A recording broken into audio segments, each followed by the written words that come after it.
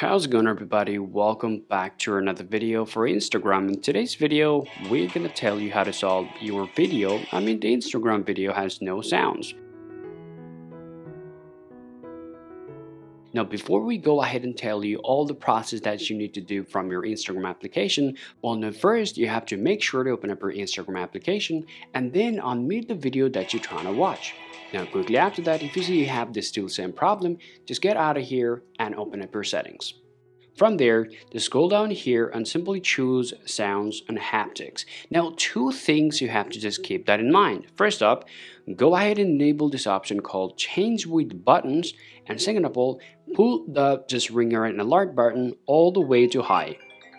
After that, just get out of here, just go ahead and swipe down from the top, and also make sure your D sounds should be all the way high as well. Now, after checking these three things at once, just get out of here, open up your Instagram, and try to play any video to see if that works or not. Well, even after that, if you still have the same problem on your iPhone, then the next things we're going to tell you to check is your low power mode on your iPhone. All you can do, just head over to your settings, just scroll down all the way to your battery, and if you see the low power mode is turned on from there, simply switch it off to solve your problem. Even doing that process didn't really help you to solve your problem. The next thing that you can do on your iPhone, just head over to your settings one more time, and this time you need to take a look at your Bluetooth. Now, wirelessly, if your iPhone is connected to any Bluetooth devices, there would be a chance that your sounds, you'll be able to hear it only those speakers. So simply turn it off from your Bluetooth. After turning off your Bluetooth, if you still have the problem with your iPhone, there's the last two things that you can do. First, now all you can do is just open up your App Store and then take a look at the new software update for your Instagram.